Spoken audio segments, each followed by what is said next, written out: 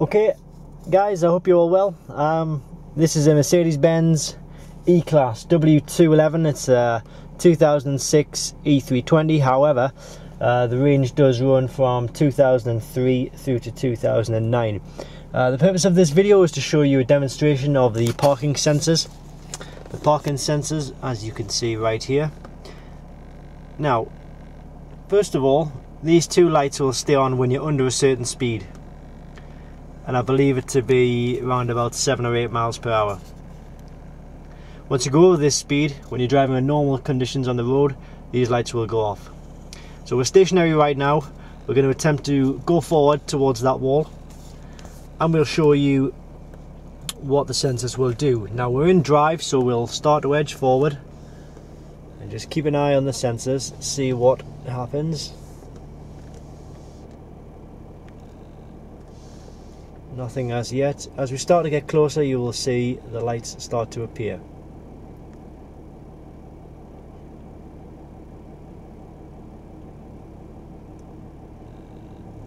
There we go. So the sensors are, first of all, they've picked up that we are getting closer. Let's move closer still. More lights on. Closer still.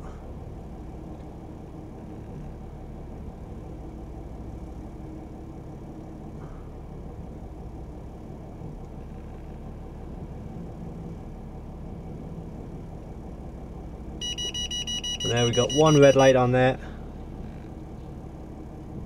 another red light on there in the middle, and the beeping was basically telling us not to go any further.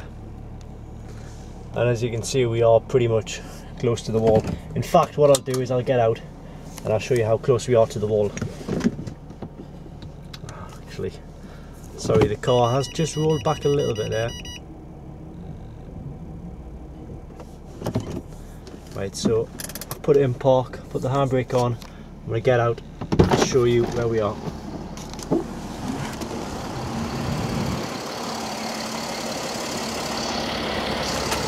So we are pretty damn close, but there is a little bit of leeway. It's not magnificently close. So it's good to know that it does give you a little cushion. Now, what we're going to do now is do the opposite, and we're going to go in reverse. Now, the reversing sensors, that's them there. I'm looking through the rear view mirror. I'm trying to figure out which way is the best way to do this. Obviously, we are on private land. It wouldn't be advisable to do this if you were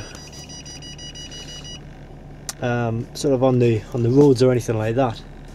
So you can see there's two lights on there. I'm gonna reverse back now. It is quite a way back, actually, so I'll just try and speed this up a bit.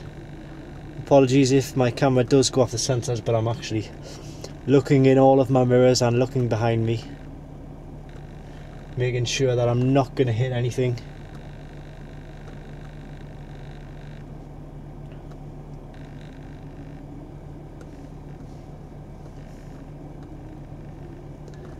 You can probably see more of the actual camera at the minute. Alright, we are nearly where I want to be. So we're going to start reversing towards the wall now. I'm just going to turn around and show you. That's the sensors there, but obviously it's not advisable to do that. So what you're advised to do is obviously use the reversing cameras. So we'll just go back. Oh, sorry, not the cameras, the sensors. There you go. More lights on, more lights on, more lights on. Stop.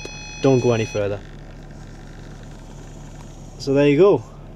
That is a short demonstration. Hi, by the way. Of the reversing sensors and the forward parking sensors. They call it the Parktronic. If you do have any trouble with this, sometimes if you put your car into reverse and all you get is the plain red lights, nothing else, then it looks like you do have a fault with one of the sensors. So you would generally need to use the iCarSoft i980 kit, which is available just by clicking the link directly below this video. it will tell you which sensor is at fault. So I hope this video helps. Thanks for watching.